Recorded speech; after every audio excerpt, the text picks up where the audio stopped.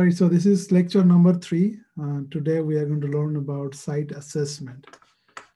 Site assessment means, the part of this class is to design a solution for a contaminated site. Well, there are many sites where you may not even know the extent of contamination. So the solution you should project, or the solutions that you should come up with should be also aligned with the extent of contaminations. So the first goal of any remediation to understand how the extent of contamination occur at a site. So how do you know those? How do you assess those contamination is what this class is about. So I wanted to also just quickly remind you that if you have not joined CampusWare, I know that 3 or 4 students have not joined. Please join that because it's important for your discussions and communications related to class.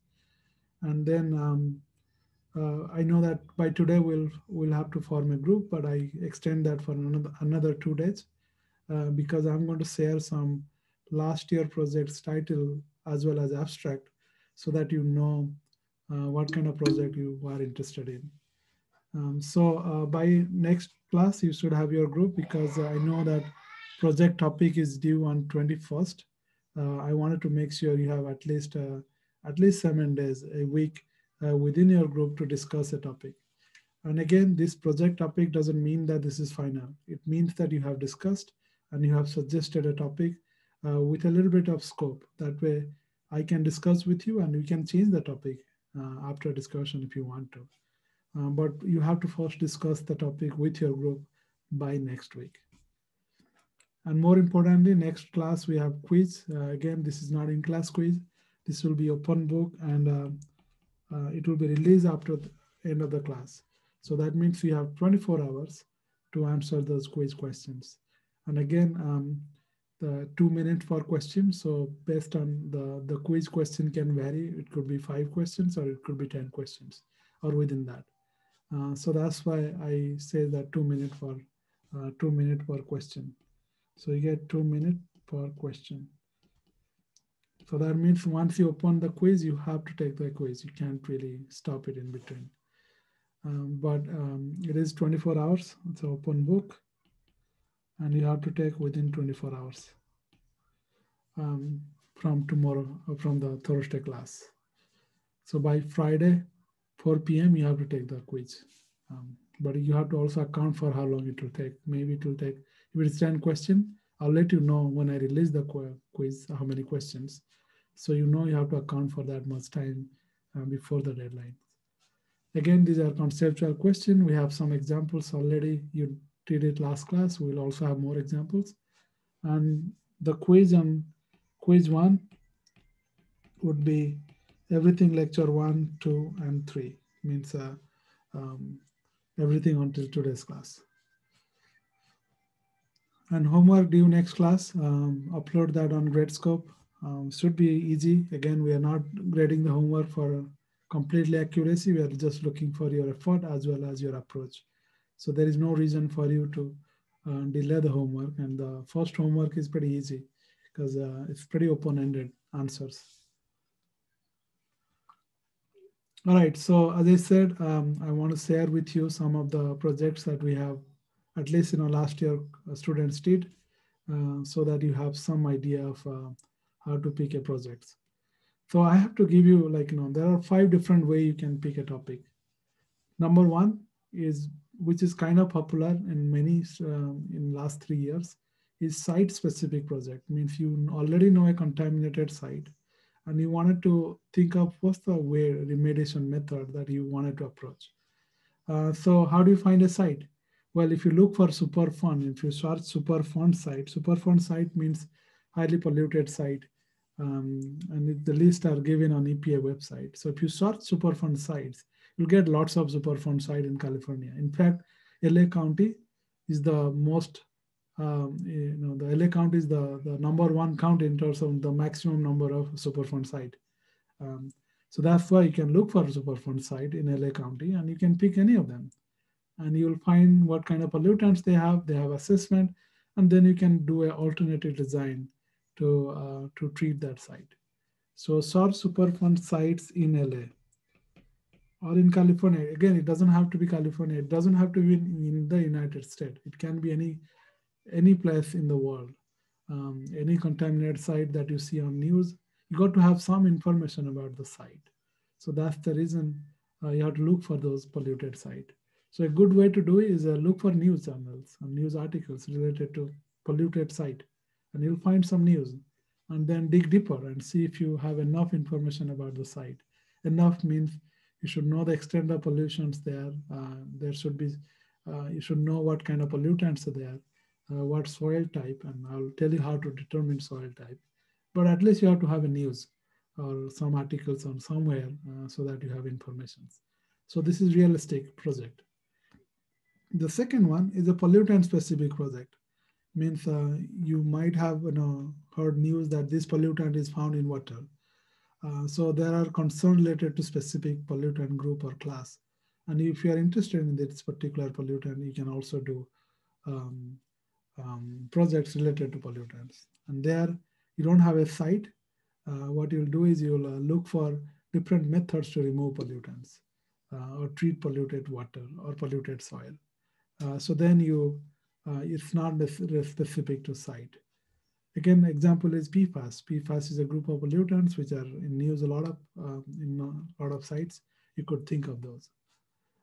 So again, search in news, polluted water. What is found? Lead is another pollutant. So you know that Flint has lead pollutions, and many big cities has lead pollutions. So you want to know how to design those systems. For instance, many of the pipes or the many pipes that supply water to our home is polluted with lead because the old infrastructure has this lead sealant. So that's why you got to think of how you can address those concerns. That's another project. Then the third one is treatment technology. Okay, so if you think of there are many different bioremediation is one, anaerobic digestion is another, advanced oxidation is one type of treatment technology, phytoremediation is one type of treatment technology. So you can think of many different technology that is used to for different solutions.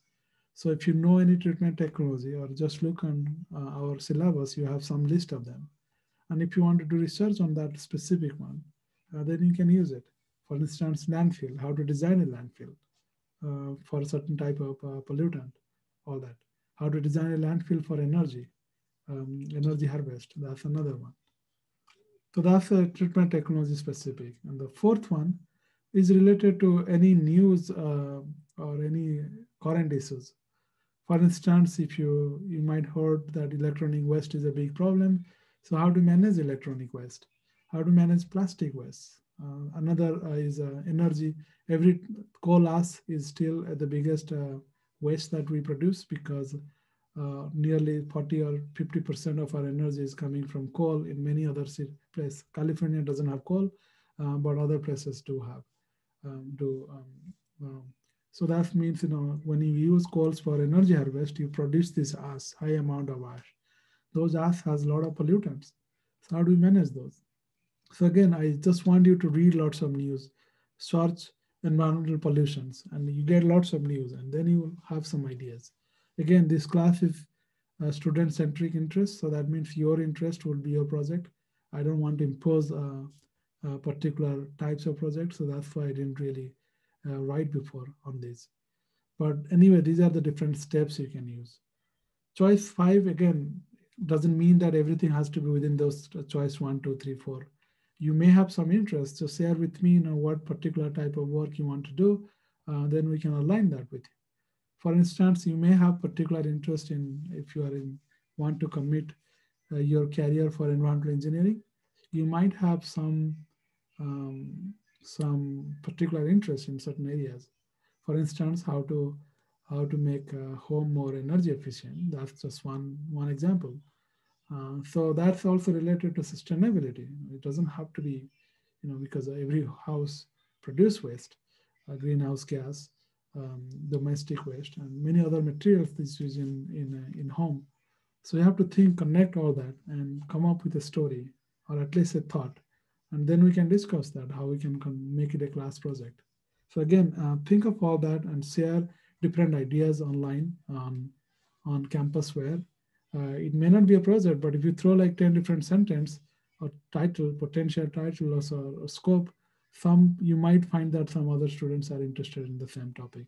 And whichever has more students interest, you can pick that. So this is just examples. So I wrote title and abstract from the final project. So I am not going to go through this one, but I just going to show that the titles are catchy because we want them to pay attention. The whole idea is you write a project such a way that if you write that titles and abstract, it will be picked up by news channel because they think this is interesting. You will not write something so academic that people don't want to read. So I encourage people to come up with a title uh, that is newsworthy. So maybe the abstract everything is much more scientific and the sense is more academic, but titles are a little bit catchy, and that was intentional. So this particular one is think of this title: Hidden Poison, tackling El Monte PC laced groundwater. So El Monte is a location in Southern California near San Gabriel Valley. That's the location has a lot of these PC pollutions. So they were interested in how to design this different remediation method to treat groundwater. So that's just one example. Again, you can read those in the slides. These are all available on CCLE, so you don't have to go through all that together. I just want to give example here. Second one about landfills. So basically how to make landfill which can produce energy. So that was the scope here in this particular one. There is another project where they were interested in designing anaerobic digester or evaluating how anaerobic digester could be helpful in turning LA organic waste into energy solutions. Because LA, like any big cities, have lots of organics because restaurant foods are wasted. Most of the grocery, if you think of Safeway, the not Safeway, um, Ralph. Ralph every week they dump lots of waste because once there is a sell life means once they put some item displayed on the cell, they have to replace it. Where they go. Most of the time if they're there for a long time they have to throw it out even though they are perfectly fine food. So they are also a part of initiative where they are taking it into a particular location because every time they deliver this the truck with all the wood, the goods, they don't want to send the empty truck back. So they take all this waste and use that same truck to deliver that waste into another energy facility site where they produce energy using anaerobic digester from this waste. So again, these are different way of managing energy and waste together. So this was one of the problem. Then another project was who would clean up the mess from a dry cleaner in Texas. Engineers seek help from tiny microorganisms. So as you see the title, they are looking for a particular site, dry cleaner site at Texas, which was polluted with obviously solvent, DNAPL. And they are looking for how to use micro bioremediations to treat that site. Another one is Bristol Bay salmon. So that's basically Alaska. If you heard about the news, they are trying to open a copper mine in Alaska, which will produce lots of waste and that inevitably pollute the water. And that particular war has a lot of ecological implications because the salmon, most of the salmon over there, use that sites for breeding. So that means if you pollute it, you are going to kill that entire populations of salmon. So that was another project. Again, these are all based on news channel articles. So students look for articles and then something catches their attentions and they use that as a project. Another one to think about here is a Tianjin warehouse explosion. There was a big chemical factory was explosion occurs in 2015 in China. That was such huge that destroyed several apartments, and they are looking for how far the extent of pollution can be and what method they can use to minimize the pollution in long term. Again, this is another example with California, which that's related to Omega Chemical Corporation, which was operational in until 1990s, and they produced lots of these um, the solvent which are in the part of the groundwater pollution sites. As you see, this is a Superfund site. So if you search Superfund sites in California, you'll find lots of them. So that means you can pick any of those sites and think of way to actually remediate that site. This is another type of domestic waste. Cultivating a garden with leftover food. That means the idea here is that any kind of green waste that you produce at home, you can make compost out of it and then use that to fertilize your garden soil. So that is um, another project. So again, this is just a 1 year of projects. There are last year examples, but this will give you enough idea of how to find a project. Any question? Or any particular projects that you are thinking of and not sure yet? You can share now, we can discuss just one example.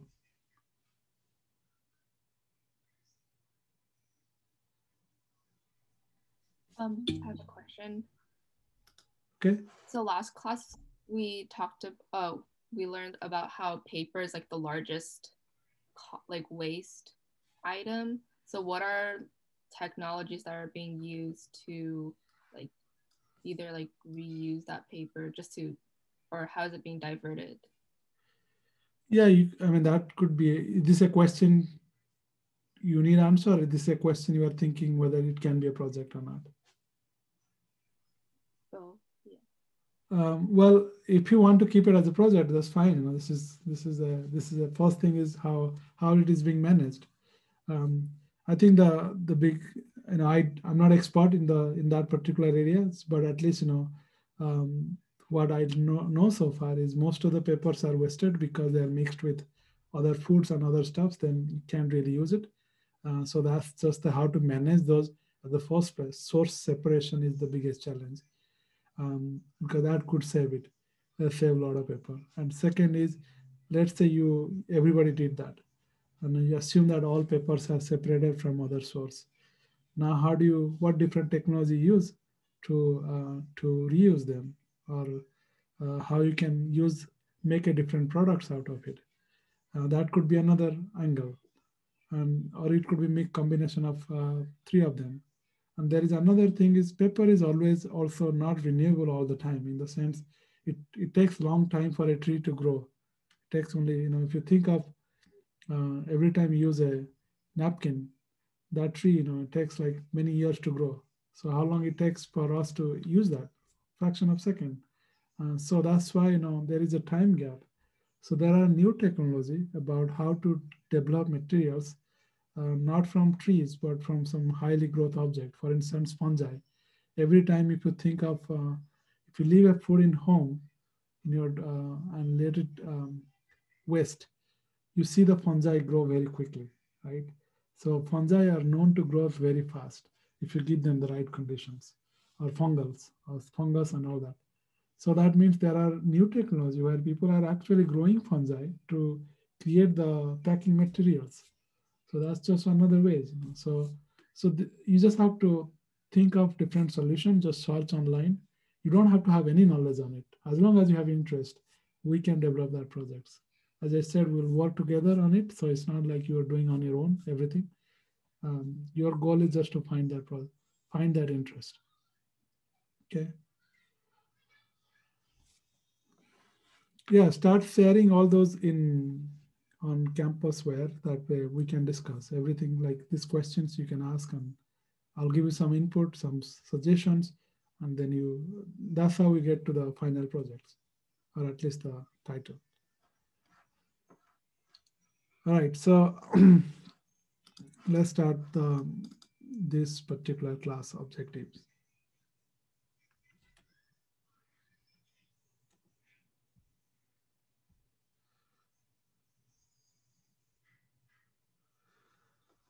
All right, so that's Now I share my screen. So a class objective is to learn how to assess a contamination potential or extent of contamination after a spill at particular site. So it's not like we are doing extensive assessment, but the idea of how the assessment is done is what we are going to learn today. And what you are going to learn is that you might have idea of what type of pollutants at that site because a spill occur at that site. That means you know what kind of spill that was, or maybe the industry that was there. For instance, if there is a pollution near a gas station, you know what kind of contaminant you expect because that's in the gasoline. Same thing if it's a dry cleaner facility, you know what kind of chemicals they use. So that means you already know what pollutant to expect. Let me give a second. There's a noise here.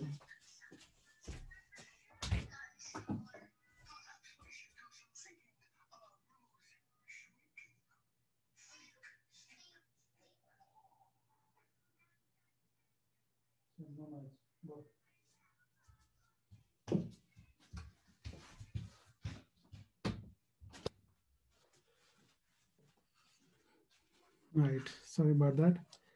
Um, so you'll get an idea of if you know the pollutant, how you are going to predict whether this is going to be a pollution in water or soil or in air. So that's the first thing you'll understand. And then mostly we'll cover related to pollutions in soil or water because everything in air is going to evaporate in some time, so it's very hard to contain. So what the contamination usually stay long time in either in water or in soil.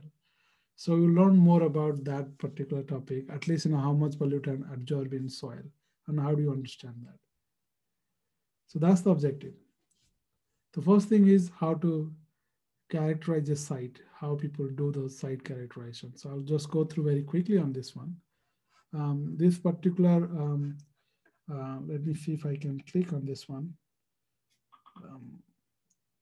If not, let's see if I can.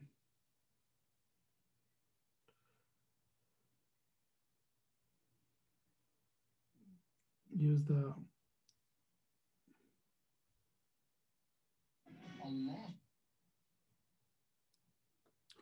this is or claims developers in Polk County failed to notify thousands of new homeowners that they are living on contaminated land.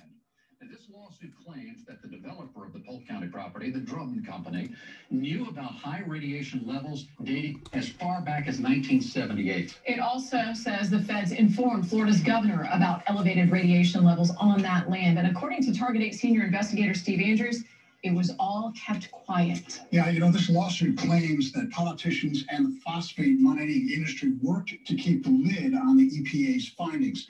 The litigation is filed on behalf of people who own property or live in the Oak Ridge and Grasslands subdivisions in Lakeland. Now, Grasslands is a premier golf community with upscale housing right next door, Lakeside Village, a major retail center. The area used to be known as the Poseidon Mine. It was purchased by the Drummond Company in 1978. In 1982, Drummond ceased mining operations and began to reclaim the area and develop 1,400 acres. The lawsuit claims no one, including Drummond, notified the plaintiff or class members of the significantly elevated cancer risks posed by the presence of radon gas, gamma radiation, or concerns raised by the federal EPA. It goes on to say, in 1975, the EPA administrator informed the governor of Florida that the EPA had found elevated levels of radiation in buildings constructed on land reclaimed from phosphate mining areas and recommended that construction of new buildings on phosphate mining lands be discouraged. According to the lawsuit, EPA tests before development of Oak Ridge showed radiation levels 11 to 21 times higher than the acceptable risk limit. Exposure to levels of radiation similar to that identified in Oak Ridge development translates to residents receiving more than one chest x-ray per week. I mean, that's a lot. It's a lot. It's alarming. And again, this is all just breaking, so we're getting into it right now. But what about illnesses, cancer rates, that sort of thing? We don't know about any of that at this point. The lawsuit seeks compensation for loss of property value right now, for cleanup, and to initiate medical monitoring for residents. I reached out to the Drummond Company this afternoon, and I was told that there was no one available to comment on this particular litigation. But we're going to stay on and have more tonight at 11 on At this. 11, yep. Thank you, Steve. All right, so that one give you an idea of that particular site, which was a previously reclaimed site because it was mined, and because of mining, they produce lots of ore, phosphate ore, which has also radiations. So they found that the amount of radiations people are exposed there is more than it's almost like every week you are getting a chest X-ray. So it's a lot of radiations if you are living there. And now question is, first thing is, before even you sue somebody or not, what you can do about it. That's exactly what we are going to do in this class. Is imagine there is a site with a lot of pollutions. How do you treat them? What's the best and effective way to treat it? So this is just one example.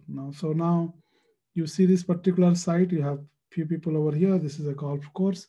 You have to make assessment based on what's the radiation source and where is it, and how far it is from the site, and how do you capture that radiations, and how do you remove that particular source, and where to look for those. So that means you have to have an idea of the history of the site. You have to know where the mines were and what they did, how they dump all their waste, where their waste are dumped, how do they cover the entire site. All that factor you got to know. So that's why every time you think of waste management or the assessment, you got to think of all that different factors. So this is just another example. Imagine somebody just call you and say that I have groundwater pollutions at some site. They found pollutants, and you got to know the source. So this, I gave you two examples. One is, this is just an underground gasoline storage container. This is what happens for gasoline storage. If you think of any gas station, they have this big tank inside. So those tank, if leaks, then obviously you have this petroleum going in. And then you have another site, which is dry cleaner facilities. And they also use lots of solvent.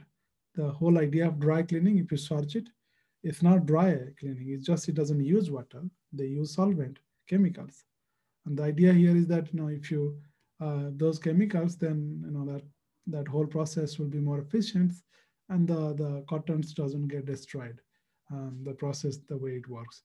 So that means those solvent might also leak, or if they are don't have a proper containment system, those solvent will leak over here. And as you see, the biggest difference between these two, can you see any point of difference based on how you see the plume? What do you see the difference between those two? The plume on the left is more constrained to the top of the water table. Okay. While the plume on the right goes deeper into the aquifer. Exactly. So what do you think that's the right answer, but let's see, what could be the reason? The Any difference guess? in density? Difference in density. So if you see the organic pollutants, their molecular weight could be very different. They could be lighter than water, or they could be heavier than water. So water molecule, if you think of H2O, is 18, oxygen is 2. So you think 18 gram per liter, gram per mole. So if you think of density, that's 1 gram per ml, okay? So if you take 1 ml of water, that's weigh 1 gram. But if you're some solvent like oil float on water because they are lighter than water, if you think of density. But some oils are heavier than water. So that means if you put them there, it's going to sink. So that's why they call, Dean apples. So that's denser, So that means it's much denser than water. So that's why, you got to think of, what's the density. If the density is high, that means if you are cleaning, if you do assessment here, and if you dig a groundwater or the monitoring well, you don't have to go deeper. If you take in the near the table, you get most accurate reading. But imagine if you are doing it here the same way. If you have a well over here, and um, then you might find this one is not polluted because you say that, okay, look, there is no pollutions, and then you say that this site doesn't really have any pollutions. But because you are looking for a wrong place, you are looking for you'll get a wrong answers. Because the density is higher, you might have to dig much deeper. So then only you can detect it. So these decisions all depends on the type of pollutants and all this background knowledge. So that's why if you pick a site, you have to think of what pollutants are there, and that's how you design or at least the assessment study. So first thing, imagine you find a site. What you do is it's called desktop study. That means everything you want to look for, you do right on your computer. So what you do is you go to Google Map and let's look for what site it is, where the locations, what's the surrounding look like. Is this a urban area or is this a rural area? What kind of plants? Most important, you look for is there any water source. The reason is your protection of water source is more important than anything else because it will be exposure route. So that means you are looking for instance, here there is a river. That's the most important part of your assessment study because you want to protect them. Then also you have to look for nearest infrastructure. For instance, where is the road, where is a house, and what's the slope, where water moves, what kind of rainfall it receives per year, because that determine how much pollutant can migrate downward or it can be washed away, and what kind of soil it is. So I'll help you how to find those informations. These are all online available. As long as you know the zip code or even location GPS coordinate, you'll be able to find what soil that particular coordinate has, particularly if it is from US, and also the amount of rainfall you receive in that area. So these are the different things you can find out. Then you have to also create a boundary. What kind of, you have to provide a perimeter where you are going to look for all these informations, because you have to define the boundary for that site. For instance, if the spill occur at a site, you have to look for what's the up gradient and down gradients, because water moves from high elevation to low elevations. So that means you have to take more sample in the down elevations to know the extent of pollutions. You don't have to go upstream much more distance. So these are the understanding you have to think of when you pick a site. So that's why I wrote all the list. So if you design a project, these are the steps you have to look for in your site assessment in that paragraph. For instance, topography, presence of surface water, pond, lake, wetland, anything nearby, how far they are from here. Any groundwater depth, how far below the ground we have groundwater, and which direction is moving. So all that factors are important because you want to look for the extent of pollutions. Once you do that one, so that's basically this is then the third one is sampling and analysis plan, because now that you have understood, you'll make a sampling plan. This is obviously imaginary. You will not go out there and walk and do it all that. Imagine it's a real project. You have to make a sampling plan, means you have to think of what to samples to understand or confirm the extent of pollutions. You have three choices. You can take air samples, you can take water samples, you can also take soil samples.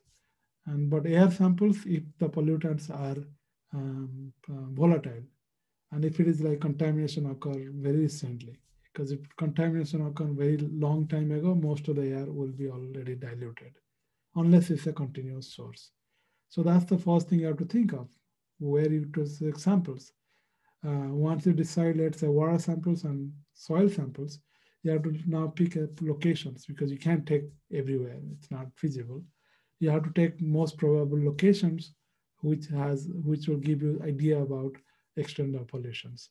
Like I said, you don't take many samples in upstream, you take more sample in downstream because that's where water moves. That means most of the pollutants will have migrated to that directions. And how far you go downstream, it depends on how many years after the pollutions you are taking samples, what kind of site characteristic, how much rainfall it received, all that factors, because you have to first assume that the pollutants migrated certain distance, and that assumption based on some parameters. So we'll learn that in this class today. And once you have those samples taken, you'll do all the laboratory analysis and do assessment. And the second, as I said, you go to the field and do all that kind of site investigations. First thing you have to do is if you work in a company like that, you have to take this particular training. It's a 40-hour training course. You can take that training without being associated with a company or not. This is required. This is required for you to visit any sites which has pollutions. And then you have to wear right kind of mask. If it is, let's say, volatile organic pollutant, you have to have a mask that filter the contaminants, like you see in this left side, because they're taking volatile pollutants. And then you have to also assess the site properties, like how far the groundwater depth, and also the soil properties. Most of the time, before you used to take soil samples to do that. Nowadays, you have remote sensing method. You have also the geophysical method where you scan it and then you get the data. So that's exactly what you see over here. This person was just using ultrasound techniques or sonar techniques to examine the soil porosity and soil heterogeneity. And again, you also mark all the utilities so that if you dig anything, you don't really destroy that particular utility mark. So these are all things you are going to learn or learn how to do it if you work in this kind of projects. But again, you are not going to write those in your project because you're not doing it actually. But at least you write what the assignment step would look like. And once you do that one, you have to take samples, soil samples. You have to decide how much soil samples. You have to also decide what depth you are going to take samples, because that's again the example I send you that basically shows where the extent of pollution can occur. So you have to have some idea before that. You do some kind of rough calculations to understand that. And then groundwater sampling. You have to have a groundwater well, monitoring well. Basically, you have a borehole, and then you take water samples using a pipe and pump. And you could also do some kind of air sampling. If the soil is polluted with volatile organic pollutants, you put the sampler there and collect samples. And once you have all the sampling, and then you do interpret data. So that's the final step where you write the report, interpret data, and tell your client how much extent of pollution so that you can decide what kind of treatment method you have. So again, once you have all that aspect is done, you do all this analysis. You do source assessment. Where is the source? How much of the source remaining? What kind of hazardous material found at the source? Once you do that one, you'll do assessment, fate, and transport. Means how far the pollutant already have migrated from that particular site. Then you do exposure predictions. Means at that example I show you, they have to exposure prediction means how much pollutant they'll expose per daily basis. Like they said in that example, the amount of radiation is almost like a week, at least once a week of X-ray radiations, chest X-ray radiations, which is a lot. That means that's how you can predict them. And once you do that one, you do health and safety analysis. For instance, what kind of risk you'll have, what kind of disease you might have, based on that radiations. What kind of other effects on, is this going to affect your groundwater? Is this going to affect your air, or is this going to affect the plant that grow on that particular soil? All that factors. So again, these all different things will not be done by one person. That's why I said this hazardous waste remediations or assessment is done by many different disciplines. Then you look for adverse impact and do uncertainty analysis, because there is always an error associated with your measurements and because you are guessing a lot. And then you do compare the results and then you write the report. So that's basically the assessment aspect. Like I said, the very first thing is to understand the source. How do you know the source? Again, you know the source based on the industry. If somebody reported, you have to find out what's the known pollutant you might find. In that particular case, it was a mine. So you have to think of all that first. Once you decide what mine it was, then you look for what kind of pollutant you expect in those kind of mines. And then those pollutants, all you're concerned about is that 16773, the list, priority list, NPL, National Priority List of Pollutants. These are the pollutants. I'll just write National Priority List. Okay, so this is the pollutants you are looking for. So usually these are the things you usual suspect you look for. So those are written here, organic pollutants, heavy metals, all that other aspect. I also share the handout, reading assignment chapter 3. For assessment, you might find those pollutants there. I think it was shared last week. So these are some organic, some of the heavy metal pollutants, lead, iron, copper, all that factors you should look for. And then also you might look for what kind of other source. For instance, here, as I say, if there are any fire activities, if there were fire activity, you will find this fluorinated organic pollutants, because those are the fire extinguishing chemicals used, or firefighting foam was used in many sites. And if it is like a dry cleaner, then there are organic solvent. So again, these are all things you have to guess before you start using those assessment. And then there are also pollutant associated with burning.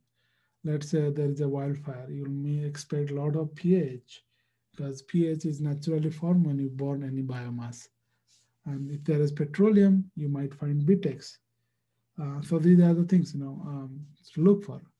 So again, when you do analysis, you have to also understand or tell the analytical lab what to look for. So this is how you can predict. Once you determine, then you have to also, as I said, the second one is the pattern transport. You have to predict. That means you have to predict whether this is going to be in air, or in water, or in soil.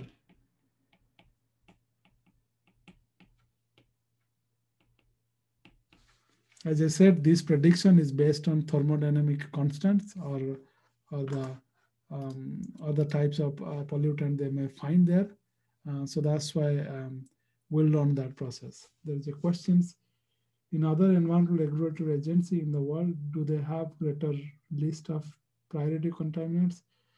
For example, in comparing to US, the EU is comparatively more stringent on chemical regulations. You're right. I think the list are kind of similar between Europe and US. The difference is the limit. In Europe, some chemicals are banned. In US, it's not. For instance, think of asbestos. Asbestos causes cancer. We know that it's caused cancer. Many years of research. Still, many US, it's not completely banned. That means people can still use in many products. It's not, they're discouraged, but there are still some products or companies they use asbestos in some form or other. The reason it's not banned is a political issues, because there are many industry who they get a lot of money on that. They lobby heavily on this. So they are not using asbestos in traditional materials like pipes, but they are using some other products. But in Europe, it's completely banned, or at least in many of the in many other countries. So that, yes, you're right. Europe has more stringent regulations, but the list of pollutants are kind of same.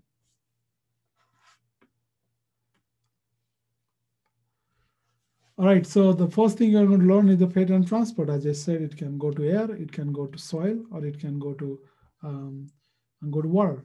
But most of the pollutants are not always persistent. That means, once they are released into environment, they're not going to stay the same. They may degrade naturally.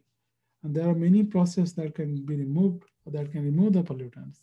For instance, I gave example, a couple of them. Number one, photolysis. Photolysis means if the pollutants are exposed to sunlight, sunlight has UV rays, and that can degrade a lot of pollutants. So that means, if you have a pollutant spill in lake water or river water, you might expect that if you're sensitive to radiations or the solar sunlight, you might see that pollutant decrease over time. So that means you have to account for how fast that pollutant will degrade because of photolysis. So that's like say K photolysis. This is the rate. Okay, if you know the rate, you'll be able to predict how much. Hold on, this is a typo here, rate. Okay, so same thing. You can look for hydrolysis. Hydrolysis means water itself is going to react. Water has H plus and OH minus. So they may also react with that pollutants and degrade it. For instance, if you release lead, lead can undergo hydrolysis, means lead, I'm just putting a number here. Lead can react with OH and it can precipitate.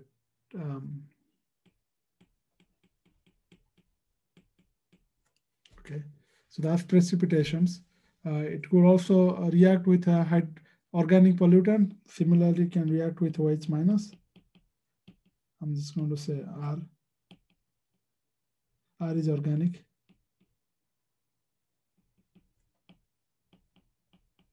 Okay. So they can transform to something else. So that means you have to also predict that. Otherwise, you will not know what happens there. There is another is dissolutions, biodegradations. These are all different processes. So you got to have some understanding of the fundamental chemical process that occur at that site. So in this class, we'll learn a little bit fundamentals, but then we'll mostly apply that in that particular process to design a remediation scheme.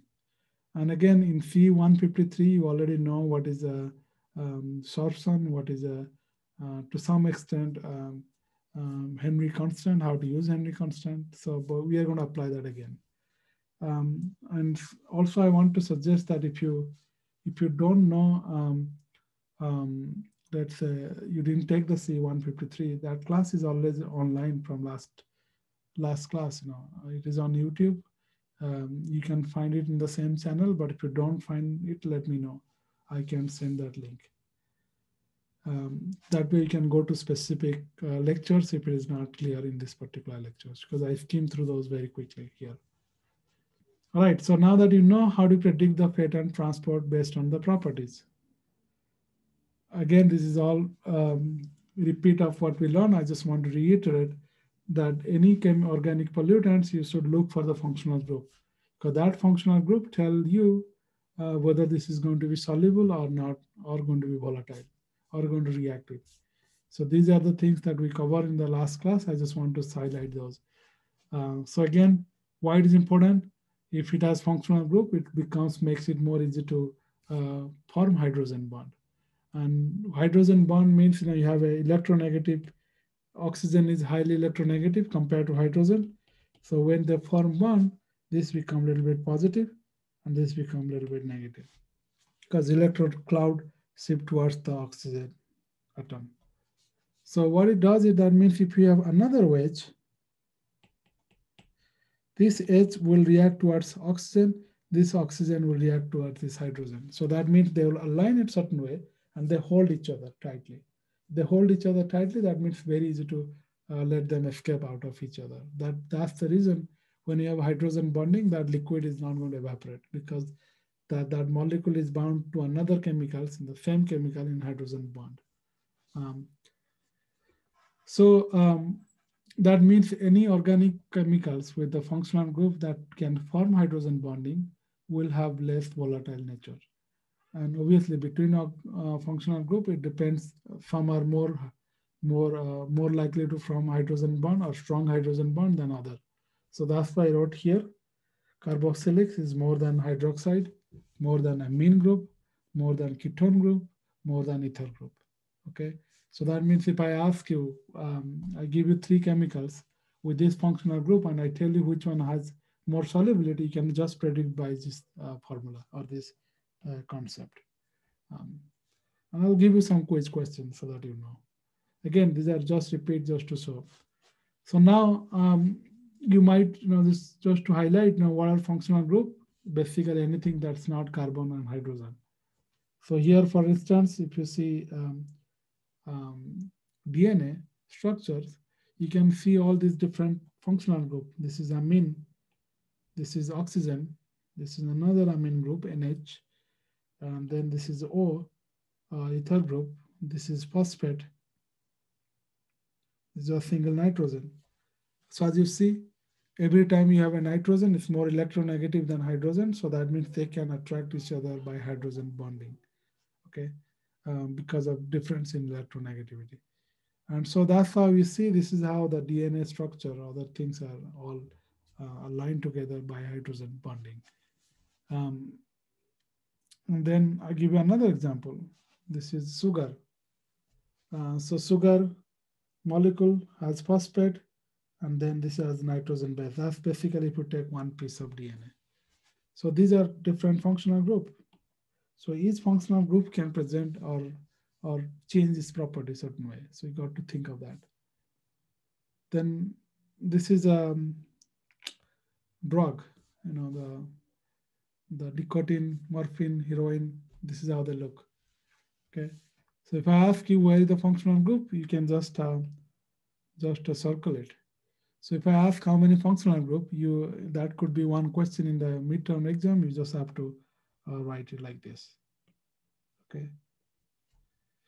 Then actually to here.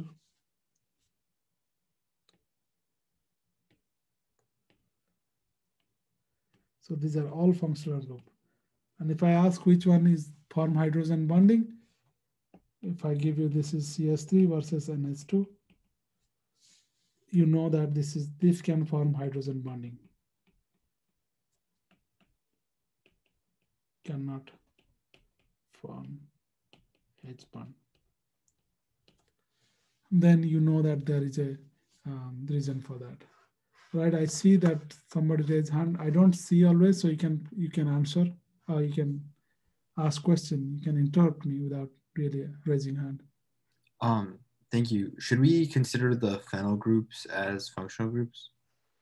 Phenyl means OH or like the benzene ring type things? No. So that's they said carbon and hydrogen. They are not functional group. They are hydrocarbons. Okay. So if you think of benzene is basically, if I write this one, this is carbon, and then there is hydrogen, all that. Okay. So that's functional group will change CH. So these are carbon and hydrogen. There is no other. So when I say functional group, that has to be oxygen, nitrogen, all these other non-carbon and hydrogen. Okay. Any of these elements present, that's a functional group. Not hydrogen alone, not carbon alone. Thank you. Okay. Because that's hydrocarbon. CS3 is basically, if you add another hydrogen, it's methane. So they can be functional group. It's not like they cannot be. It's just that they are not going to make. Not going to form hydrogen bonding. Okay, they will just call as a branch. That increase the molecular weight, that can make them more hydrophobic.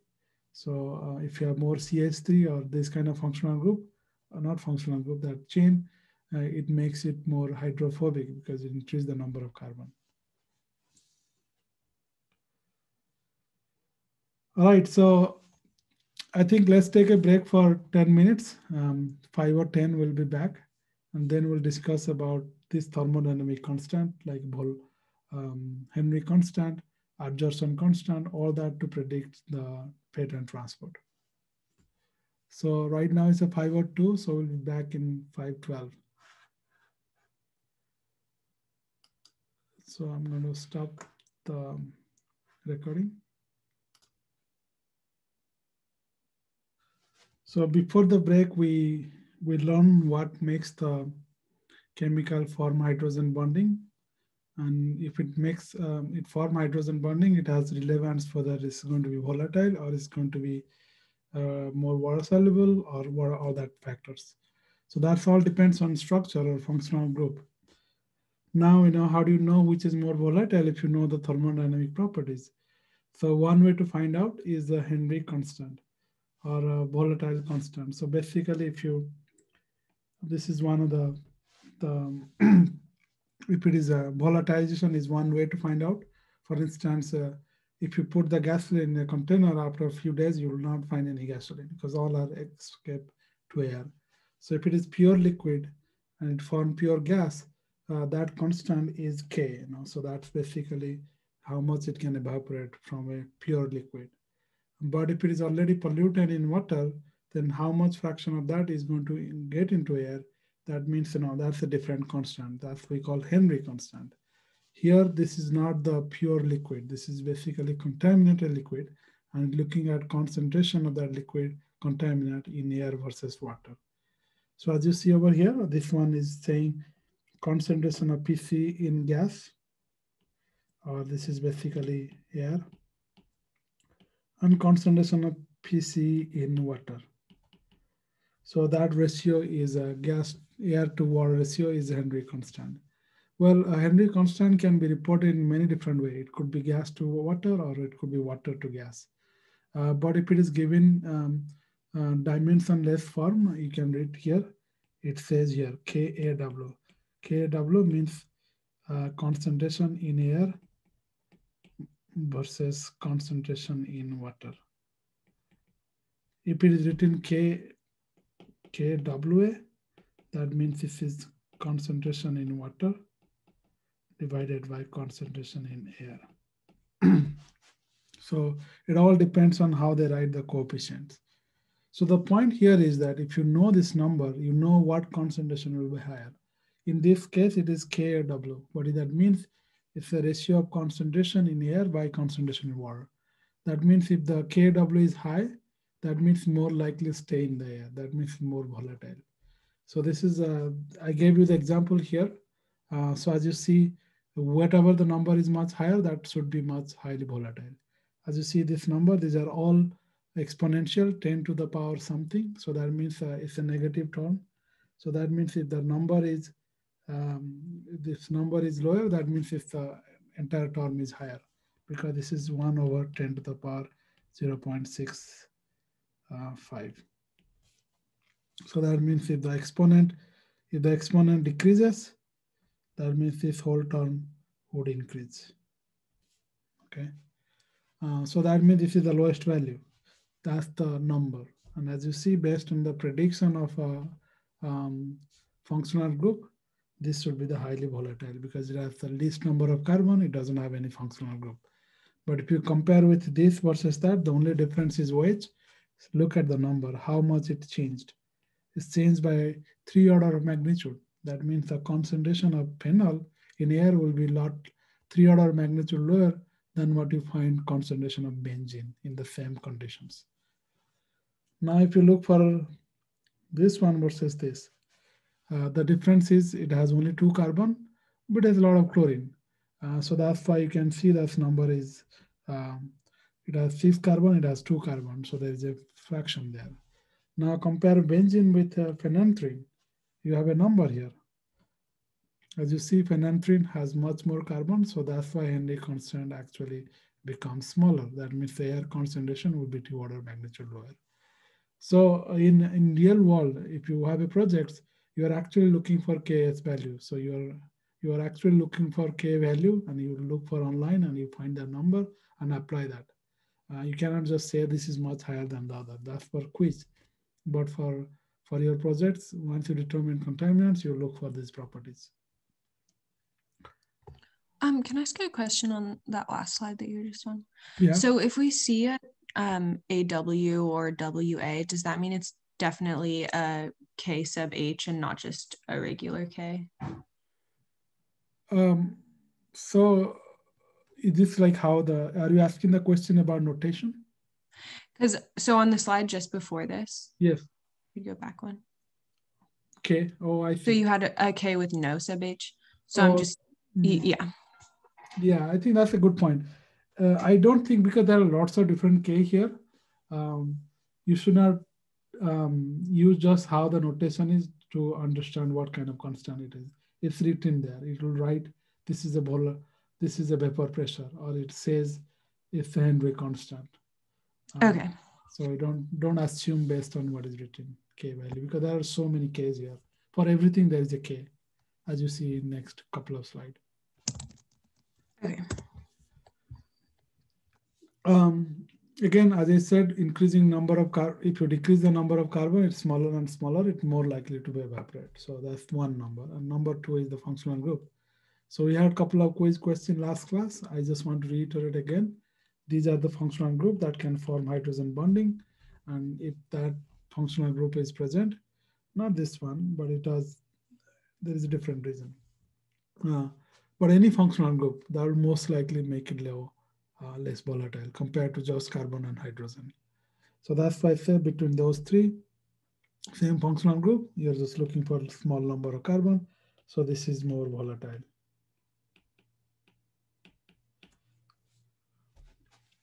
And for the precipitations, the same thing. It's basically you are more contaminants come together and they bind with each other. That means they will precipitate. They will no longer be soluble. And so the pollutant that become more easy to precipitate, we are talking about precipitate means they become salt, or they form solid, or they become pure compounds from water. They will not disperse in water. And that depends on if they don't like it to stay in water.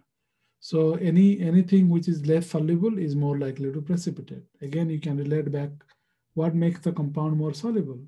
Hydrogen bonding. So if you have any kind of functional group, it will be less likely to precipitate at low concentrations. So that means, so look for in this particular example.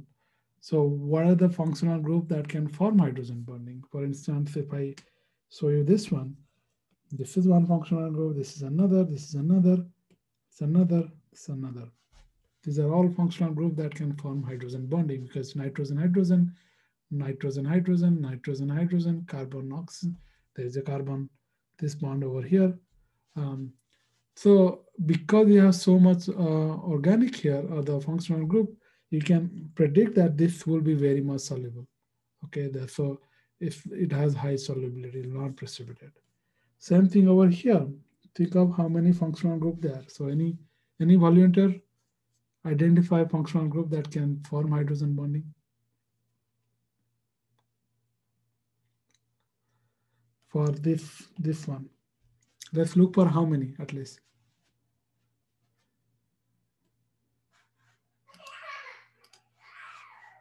Anyone? Okay, somebody says OH. So I'm going to, okay, that's number one. COH, right? That's number two.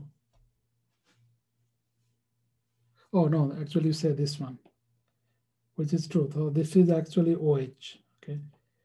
So this is OH. Okay, so this is what form functional group. So this is the OH fractions. And I already wrote this one. There is one more. All right, yes, NH. Because as I said, nitrogen, hydrogen is highly electronegative different, so that's why. Carbon, oxygen, very similar electronegativity. So that means they are not going to form hydrogen bond.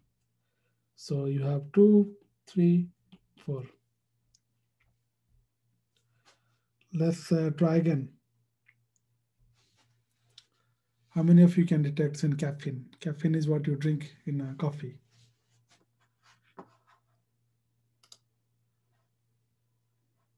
Right, so where is that NH?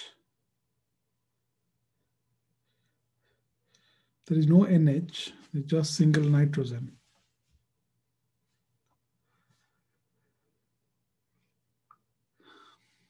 CO, but as I said, CO doesn't form hydrogen bonding because they are very similar electronegative. That's why they will not form hydrogen bonding. Carbon, oxygen, hydrogen has to be there. Okay, so there is no hydrogen here.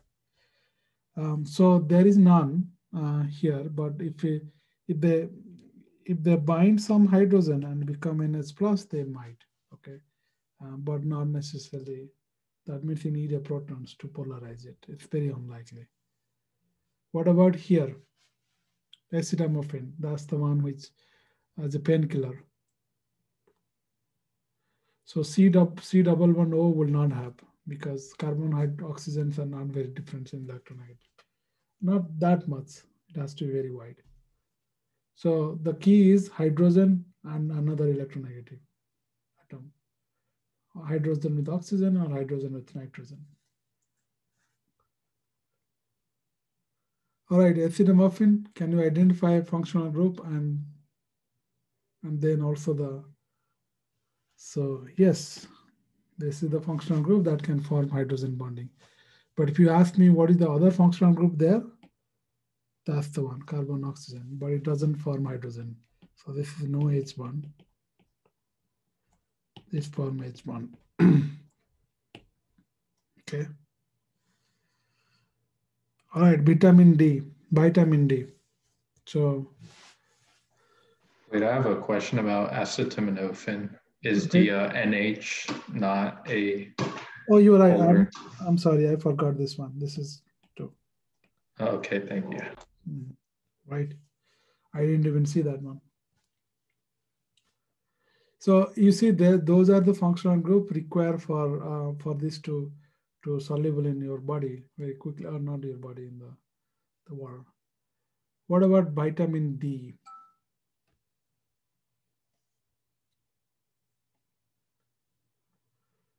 Can you identify functional group which is right? Which? So these are hydrocarbon. We can call functional group, but these are basically long chain, and so those chains makes it more hydrophobic. So because of that, now as you see, if you remove this one OH, it's not going to be soluble in water. All right. So these are some example I saw you. But if you talk in terms of just pure chemist, everything is a branch, is a functional group. CS3 is a methyl group, all that factor. Just for solubility contest, I'm just focusing on everything hydrogen bonding. All right, so now you have a better idea of what makes the structure more soluble or not. So I wrote all these like a summary that we have covered before, so you should be able to cover that one. So now, hold on, let me see what's going on here.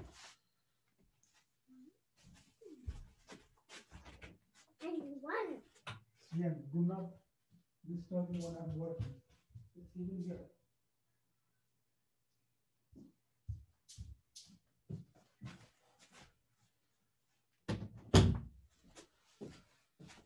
All right, so this question again, before we had it, so I'm just going to write it again here.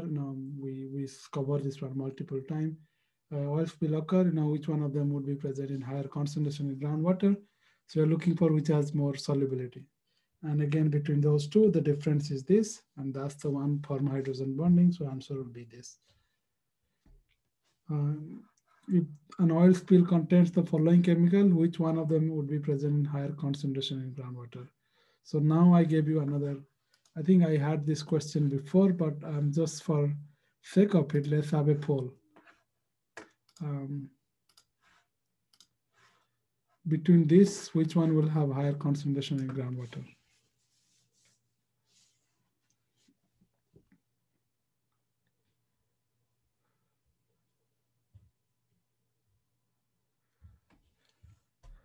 Your choice is obviously, you can rule out B because the B doesn't have hydrogen bonding. Okay, so the higher concentration in groundwater means it's more water soluble. Means it has to have functional group that makes it water soluble. More carbon, not water soluble. Less carbon, water soluble. So between B and A and all this factor, you can see that B has more carbon and no functional group. Between A and C, you have to pick a number. All right, so I'm going to close the poll now.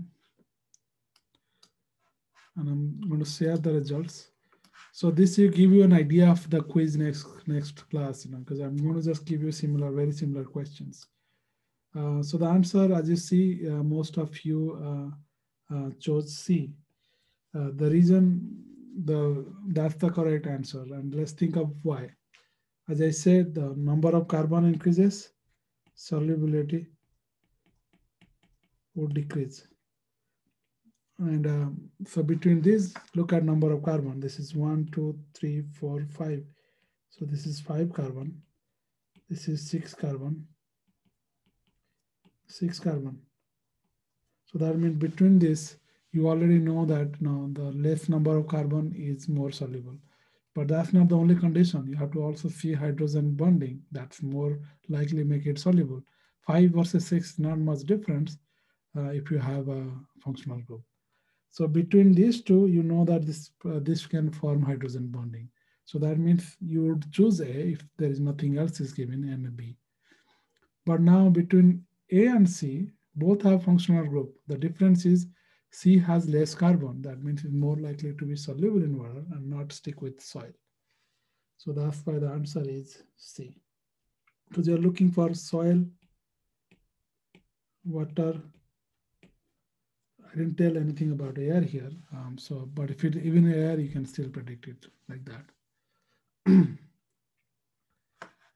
All right, so you got an idea of that before. Now let's think of the sorption. Sorption means once you have a spill, most of the pollutant will stick with the soil and remaining of them will go with the water. So we call that sorption. The reason is could be adsorption or absorption. The difference is adsorption means it is on the surface, it sticks on the surface of the soil. Absorption means it goes inside the pore. But again, there is no fundamental difference between absorption and adsorption because still ultimately it's a surface active process. Whether that surface is right in the surface or inside the internal area, that's difference. But the reaction, the process, the thermodynamics is still the same. So that's why people don't want to define it as a adsorption or absorption. They call it sorption. And it can occur for both water, it can occur for many kind of pollutants, both gaseous phase as well as liquid phase. All right, so why it is important? As I said, this class is about remediation to some extent. So you wanted to know a lot of times how the extent of pollutions at a site. For instance, in the example, you have a source dry cleaning facility here, and groundwater is moving these directions. So these pollutants are moving in these directions. So if you know, if the soil is very highly absorbing, that means those pollutants will be removed from water. That means the plume is not going to migrate as fast as possible because of that absorption. So you want to know how much is going to stick with the soil. And second kind of application is the remediation design. For instance, if you want to remove some pollutants using a pump and treat method, which is what is the case here, you pump the contaminated water and then you let it pass through a activated carbon tank or any kind of adsorption media. And then clean water is going to inject back into the ground. So that's again what kind of materials you'll use, how efficient it will be, all depends on absorption. And so this is again, as I said, adsorption on activated carbon is what we are going to use. And you are going to look for how long it takes for activated carbon is going to, before it is going to be exhausted. All that you can calculate if you know this concept. So this is the theory behind those design. So what I'm going to cover today is just a little bit theory. Next class, we are going to apply that concept for design. So now, again, as I said, this is also a thermodynamic constant. What that means is, for each particular pollutant, there is a constant that can predict how much of those pollutant will absorb in soil or any materials. So that's what we call again another K. KD is partition coefficients, and which is basically is a ratio, or it's a best. What it means that if you have any solid, let's say this is contaminated water, okay, water, and you have these pollutants. Now what you do is if you put a solid, okay, this is solid, some of the pollutants is going to absorb, and if you mix them together for a while, then you'll see that if you start with, let's say, concentration initial, let's say 100 milligram per liter. And if you mix them with the solid after like certain time when there is no change in concentration, you mix it and you take some sample, you find that this concentration is decreasing. It's always going to be less than what you initially start with because start absorbing on the solid. So after a point, you will see that that concentration doesn't change. That means, whatever that can come, that already have absorbed on the surface. So that means there is equilibrium between how much of a pollutant that can absorb based on how much in the water. And that force that make them not every pollutant absorb on the system is called thermodynamic principle of absorption. So that constant is Kd. And this Kd usually for a linear absorption is concentration of contaminant in water by concentration in solid. If it is linear absorption. If it's non-linear, we'll get to that. But this is basically all that means is what is that partitioning force that prevent or that determine how much a pollutant that can absorb on a contaminated or on a solid media. So this Kd, as I said, this is we call isotherm, means this is determined at a constant temperature, and the entire reaction has to be done at a constant temperature. Because if you increase temperature or decrease temperature, that absorption will change. So we call that isotherm because this temperature is constant when you determine Kd. That means K is a function of temperatures. Okay, or I'm going to write Kt. That means if you are determining K value or measuring, you have to keep the temperature constant. If you increase the temperature, there will be different Kd. So even though I say it's a constant, doesn't mean that it's a constant with respect to temperature. It's just constant at that for that contaminants at the specific temperature and pressure. So that's the key. So now, as I said, linear absorption, which is very much likely you'll use in any groundwater pollution. I'll get to that why. But that's the reason. C soil equal to Kd times C water. We learned that in the CEE163. And then we have other two types of non-linear absorption. Basically, what this means is that linear absorption means if your contaminant concentration in water increases, your contaminant concentration in soil also increase proportionally. That means it can be different slope. A slope. So this is C soil. So that this slope is Kd.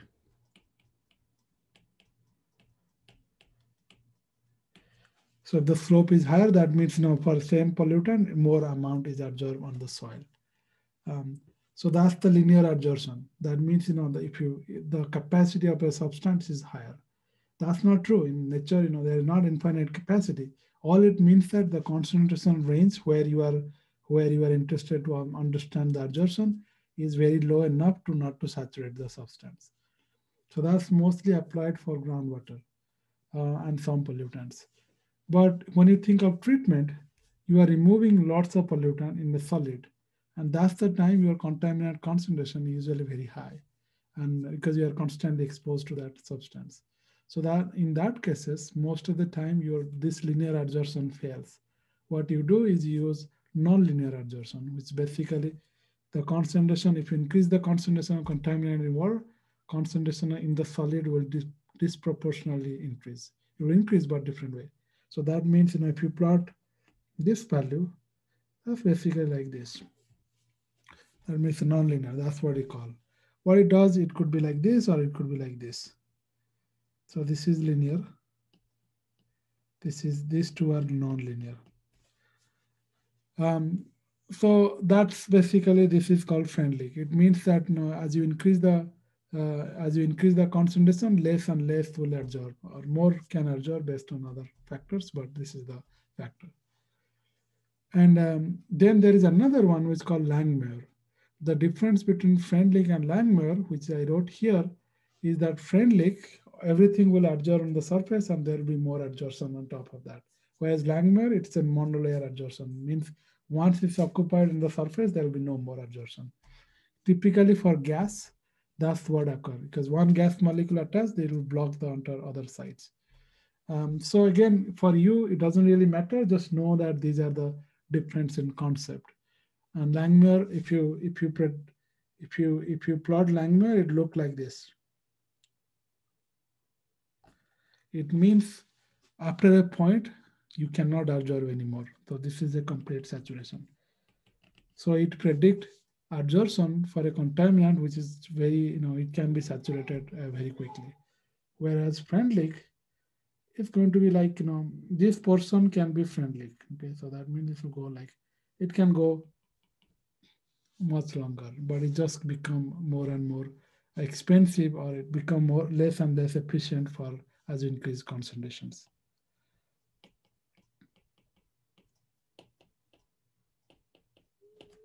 Again, why we are interested in learning this one is where you are going to apply this concept. When you design a project, if you are doing activated carbon adsorption, you are most likely use Langmuir or Freundlich. But if you are looking for contamination extent in groundwater, the concentration is very low, so you may be using linear adsorption. So how do you determine what to use? Basically, if you know CW versus C soil, and you should be linearize it and see whichever is the great fit. So the way to linearize is basically log C soil Kf plus log CW 1/n. So that means this is, if you plot, this is y, this is log CW is x, this will be m, this is a constant. So this is y, this is x, and this is slope. The intercept is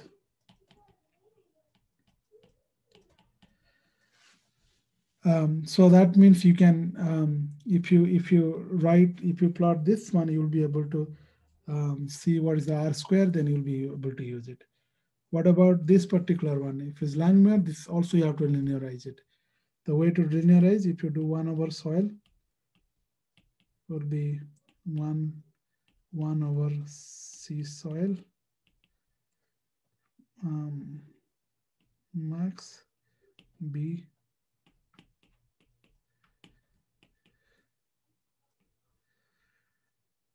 this will be, so this is CW, so that will be 1 over C soil max. Okay, so that means if you plot this one, this is as y. So this is intercept, this is slope. So if you plot 1 over C soil or C 1 over the reciprocal, then you get a straight line. Then from the slope, you can calculate all that. And this is, then see what is the best fit. And based on that, you can predict. So again, these are all we cover in CC, this, whatever I'm going to cover now. For soil, you basically use KD. KD means linear adsorption, and that's related to adsorption to soil organic carbon. So KD is this usually fraction of organic carbon, fraction of organic times KOC. KOC is basically affinity of that pollutants towards the organic carbon. The reason you use this assumption is because the adsorption only occur towards the organic in some contaminants. They don't attach to inorganic form. So that's why you don't have to account for inorganic part of the soil. So you're just looking for how much organic. Based on that, you can predict. The challenge here is that the KOC is basically affinity of that contaminants towards organic. And that usually depends on what type of organic in soil. And as I see, if I take a soil here, this is a different organic. This is a wood that has different organic. And then you have some kind of, let's say, black color stuff that has a different organic structure. So that means the adsorption could be very different based on what type of organic is. So that means how do you calculate KOC? KOC is impossible to calculate if the organic matter property change over time. or even based on different locations. So that's why in this class or in most of the time, people look for a very standard organic carbon and then they measure that constant. And in this case, we call that octanol. So this is our, instead of KOC, they calculate K adsorption to octanols. So that means if you know how much a contaminant adsorbs to octanol, which is another organic, octanol means 8 carbons, single chain, then you can predict, that way you can compare between different pollutants. So that's the only reason you mix that together and that's how you work. So this is just example I show you, seed water, and this is isotherm, and you calculate all this KOC value, and then you can use it. So why I'm telling you all this?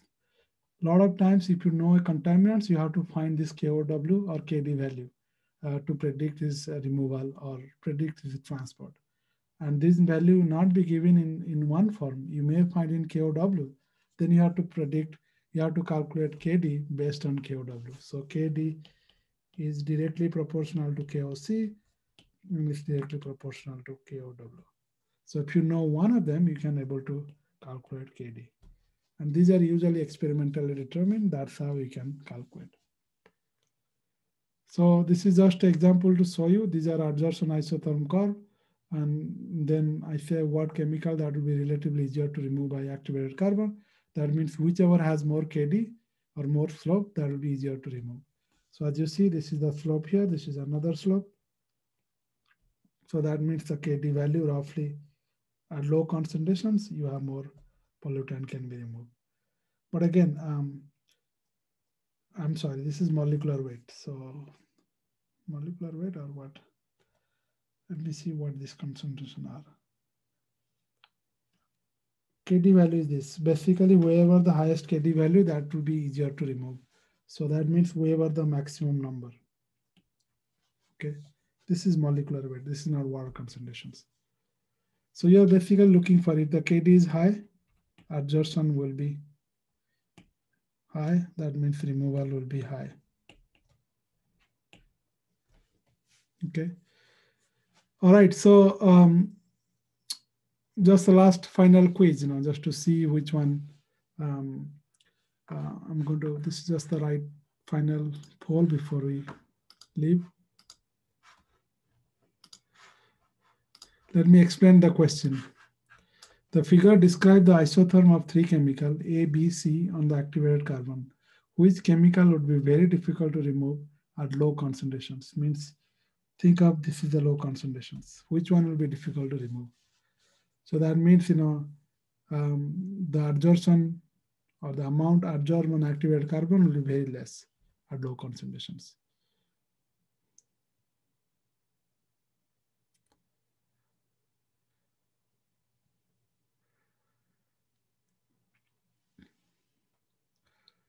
So this is the concentration in water. This is concentration in activated carbon, solid. So wherever the concentration is higher, that is easier to remove. So pick one location and see which one has more Q. That's the one easier to remove. All right, this is 1 minute, so I'm going to end the poll.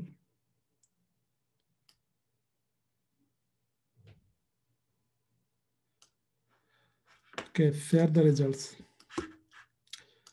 So which chemical would be difficult to remove? The answer is C. Okay. The reason is if you draw here, straight line, at that concentration, this is the concentration in water, the amount that goes to soil or the activated carbon is this for C. For B, this much amount goes. For A, this much amount goes. So that means if for the same contaminant concentration, you have more amount goes to the activated carbon if it is a chemical A. So that's how we can predict. All right, so another question.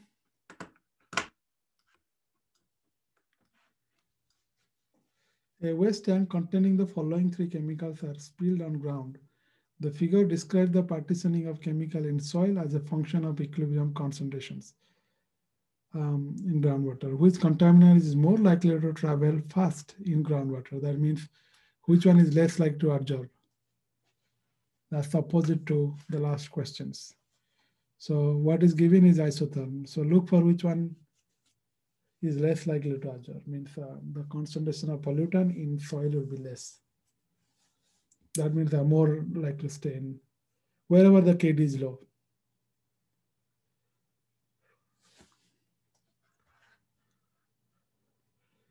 You have 10 more seconds to answer. Again, just whatever comes to your mind.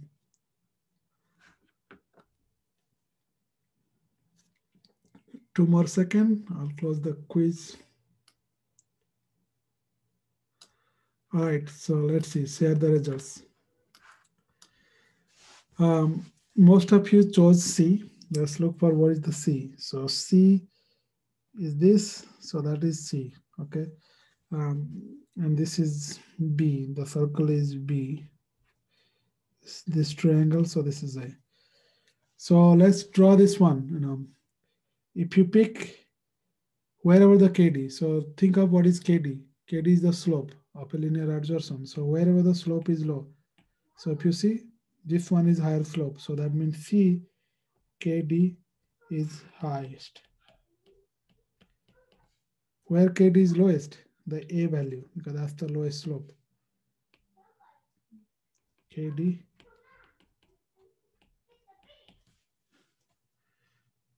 So if you think of that way, if the KD is lowest, that means the adsorption is less. If adsorption is less, it's going to travel fast in groundwater because it's not going to be removed. So that means the answer would be A. Professor, I think you flipped A. Oh, I'm sorry. You're right. So the symbol is very bad. So that's, I'm saying it right way, but when I see the symbol, then I realize I'm flipping it everything. So you're right. So this is, oh, what happened? Okay, so this is this one is A, this is B, this is C. Yeah, C is the lowest. So that means this is the,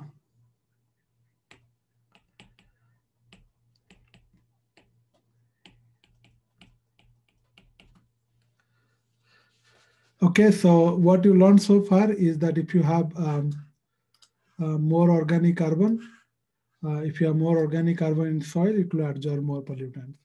If you have more carbon, the high KD value, then that means it's going to stick with soil more. So you learn how to use KD because now you know how to interpret isotherm, and based on that, you will be able to predict. So next class, we'll apply this concept. This is again background. We'll we'll apply this concept to actually predict the flow transport. Again, this is something you learn in CEE163. So you'll just relearn again how they're removing, how you can solve a big homework questions. So I'll release the homework tonight. Again, this is not due until next Thursday, second homework. But that will be mostly on groundwater pollutions. All right, so that's all for this today. Any questions? We are 2 minutes already past time.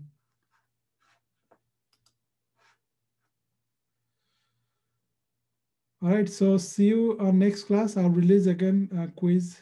You can ask any questions related to quiz until next class, okay? Once I release the questions, I'll not answer related topics on that.